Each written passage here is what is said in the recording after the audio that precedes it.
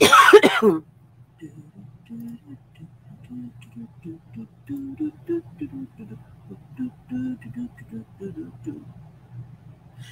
kia ora, Helen Brahms here, coming to you live from Sun City in Arizona.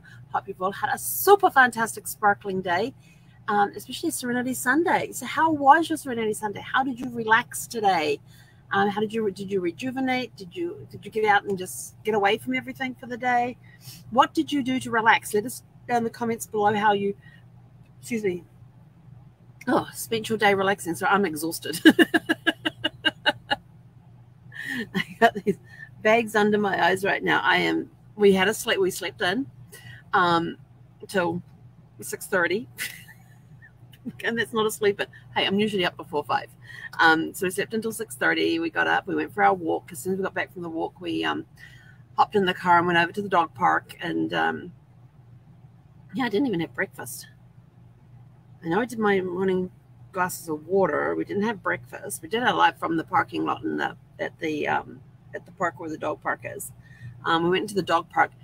Zephy got to run around with 9 big dogs today. 9 big dogs. That's the most we've ever seen when we've been there. And when we first got there, there was a Border Collie Lab mix. There was a boxer. And there was Maximus. And Maximus was a purebred Rottweiler.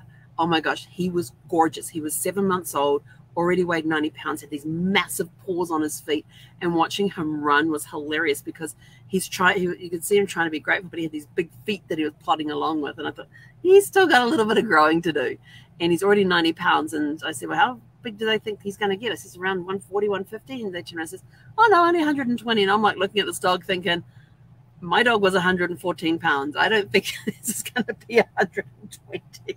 I think they're going to be in for a little rude shock on that one. But he was absolutely gorgeous and loved playing with the other dogs.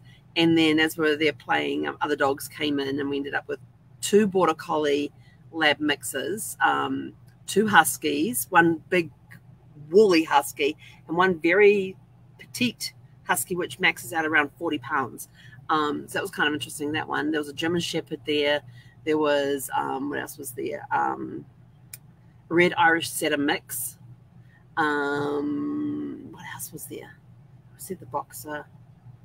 There was some white dog with light brown markings on that I don't even know what the breed was. No clue on that one. But yeah, Zephy was the smallest one there, and she had so much fun just running around, tearing the place up. Sometimes she'd chase other dogs and overtake them. Other times dogs chasing her, and other times she was just zooming around the park, just happy to go flying up to the top end and come flying back down again. And everyone was commenting how fast she was going. And I looked at her and I said, that's not her fastest. And they're like, what? I said, she can actually run faster. I said, she just doesn't have the space in here to get to top speed. I said, now if we were in the one next door, because we're still in the middle park, I said, if they were in that one next door, it's a lot bigger. I said, she would get up to top speed. She gets up to top speed in that one, no problem at all. I said, because she's got the space to do it. And so then after we were there for probably about 40 minutes, and Chloe couldn't come because Chloe had an appointment with the groomers today. So we didn't get to see Chloe this morning. But that's okay. We were supposed to go for a play date last week, and my 1 hour call at 8:30 ended up being 3 hours. We kind of missed that one. Totally didn't set the timer on that one. We were just, but it didn't feel like 3 hours. That was the thing. Then after Zephy zoomed around the parks, we went for a Sunday drive, picked up breakfast, and then we went. It was because it was like 9:40 at the time. I said to Zephy, so let's head over to the mail place so we can pick up the foam for the seat cushions. And so as we got there and pulled into the parking space kind of in front of the place, they were just unlocking the doors. So that's how perfectly timed it was. So we got that, and I still had my laundry in the back of the car, and we came back, and we went just for a drive went up to the 303, and we came down Lake Pleasant Drive and headed back home because I didn't really feel like going exploring, but I just wanted to drive. So we just stuck to areas that we knew. Got back home, relaxed for some, read a little bit, did another little bit of sorting, and then I was sitting here, I was actually doing some, I had this, I have this huge stack. I have this huge stack of cards. Now, most of these are what's called Nixies, and they're the ones that come with the yellow label on it. It actually says Nixie on there, that return to sender. So I went through and updated my records, put them into a separate group so I know that I have to go contact those people. And then there were people who had sent mail to my old address, so I made sure that I had already sent them a moving card, and if I hadn't sent them a moving card, I made sure I sent one. So I spent time going through this pile today, and there's quite a few cards in there, and getting that taken care of. So, because that's been sitting on my pile for a while. It is a pile by itself. But I got it all cleaned up, all sorted out. So I got that done. And then I looked up and it was like around 2. And I thought, I suppose I should really go get the grocery shop. Not the grocery done, the laundry done. So I headed off over there, put everything into the washing machines and whatnot, and came back for a few minutes, went back over, switched them over to the dryer. And then when I went back to the dryer, and in between time, I was doing like little bits of work here and there, just cleaning up my to-do list. What have I actually done on my to-do list that I hadn't crossed off? And so checking on things like that. So I got quite a bit crossed off my to-do list because I hadn't crossed them off as I was doing. Don't ask me why. I have no clue. But when I went back over to get my laundry, I had my set of new socks, and I put them in with my I put them in with a set of t-shirts. But as I'm putting them in, I'm putting them in pairs so that I know that they all went in pairs. They all went into the dryer. There were 6 pairs that went into the dryer, and I got 5.5 out. And I was like there, and I was folding them, and I'm like looking, and I was shaking everything as I was folding it. And I'm like looking on the floor, nothing, looking around on the floor, like they could go flying. So I'm looking everywhere, go back to the dryer. I check all the dryers because I know that every pair were together when they went into that dryer. So I have a feeling that it may be in one of the sweatshirts or something that I didn't check very well. So it'll show up. It will show up because there were, yeah. And I couldn't believe that I put in 6 pairs and I only got 5.5 out of the dryer. They're brand new socks. Like, jeepers, come on, give me a break. So I'll have to go through everything again and double check the bags and everything else, because I triple checked the dryers when I emptied them, and I especially put them in the upper ones. I got to put my hand in behind where the where the lint collector is, to make sure that it doesn't get trapped underneath there, because there's a gap there where socks hide. And I found socks in there before, of mine that I found in there before, so I knew that little trick to go hide in there. And then you can push the drum around a little bit as well to see if anything popped out. And even though I knew exactly which dryer I put in, I still checked the other dryers I'd used, and I went back and checked the washing machines I'd used as well, just in case I was imagining that I put 6 pairs in there. But nope. I was like, I am so sure that I put 6 pairs in there. How can one sock go missing in that time? So I had a look around on the floors, checked as much as you can under the machines, down the side of the machines, and I put everything into the cart, and the cart was sitting by where at the folding table there, checked all around the fold. And when I left, there was nothing on the floor, nothing on the folding tables, nothing in the cart, nothing. And I checked the dryers again before I left. This woman was there, and she says, "Are you okay?" I says, "I put 6 pairs of socks in." I said, "I know I put 6 pairs of socks in because I counted them. I put them into the dryer as a pair, and I only got 5.5 out." I said, "I'm sure that one of the socks got caught up in one of the shirts somewhere, or one of the sweatshirts that were in that dryer somewhere."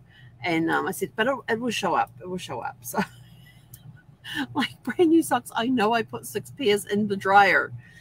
So if you ever wonder about missing socks, they do go missing in the dryer. And they were all, and there were 6 different colors of socks. So I know it's the lime green ones. I've only got one of those.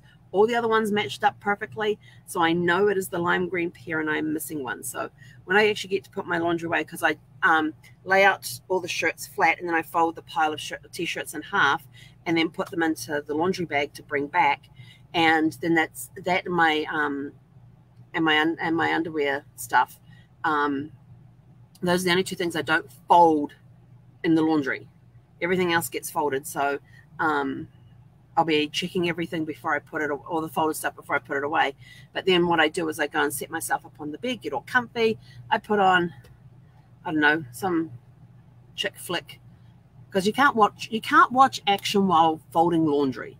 And I put on a chick flick, and I'll sit there and I'll watch the chick flick. And usually by the time the chick flick's ended, which is about 90 minutes, all the laundry's been folded, and I'm half reclined on the bed, half asleep. So it works for me. That's how I do it. So yeah, so it's been a nice day, and then we got the laundry all finished, got it back here, and got my phone updated, and then we just got back from our evening walk. So it's been a full day. Not a lot of rest going on in there as I would have liked, but I'm still happy with today. I feel very accomplished today. So that's it from us for today. I mean, yeah, we've had Zephy actually did pretty well by herself this time with me running in and out. She knows doing the laundry. And she was very upset because I didn't leave her treats every time I left. I'm like, no, that's when I go get the mail, you get the treats. When I go to do the laundry on the first time, I said the T word, you just get the chew stick. And she is usually still sitting on the floor when I get back from putting the washing on. And then and then she'll eat it. So of course, when I go to leave, there's nothing for her to chomp on. I'm like, well, that's just the way it is. But I've been listening to, but I did get through book 3 on the audiobook and I remembered to write it down. So it's called the MISS Fortune Mystery Series that I'm listening to at the moment. And Joan Silver, a friend on Facebook, is the one that put me onto the series. And I listened to the first book. I was cracking up with that book. And it's about the CIA agent who has very short hair. She's not a girly girl, gets stuck in this little town in Louisiana, not about a couple of hours out of New Orleans. Before they send her down there, because she's going in undercover as the director's niece, who is on an extended stay in Europe, and the niece is supposed to be going in and doing a stock take of her aunt's house that she inherited, and so for the probate stuff, she's meant to be inventorying the house and all of that. And this niece is actually a former beauty queen, and she's a librarian, and you've got a CIA trained assassin going in. You can imagine the storylines, who has really short hair. So they send her off to get ready for her role, and she comes out with fake acrylic nails on, which she's never had in her life, blonde extensions that give her really long hair, and she's sort of like, I don't know how people cope with this stuff, and all the wardrobe to go with a former beauty queen and everything else. And she's just like, she goes to the general store and goes shopping in there and gets, jeans, t-shirts, yoga pants, stuff to feel comfortable in. And she meets these two older ladies, Ida Bell and Gertie. And these two ladies are hilarious. They used to be soldiers during the Vietnam War. So they have their own, but they figure out and the first book is like her first few days in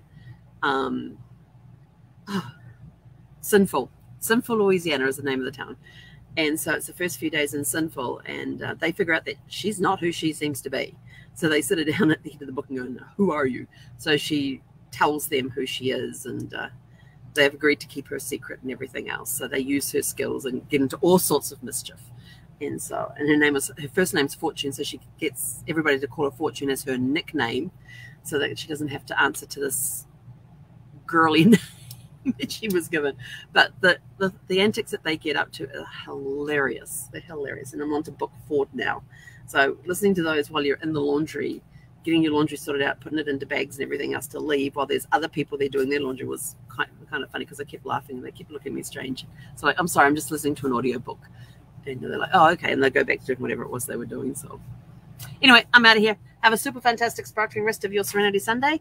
And we will catch you back here bright and early tomorrow morning for Magic Monday. Hey, Conera.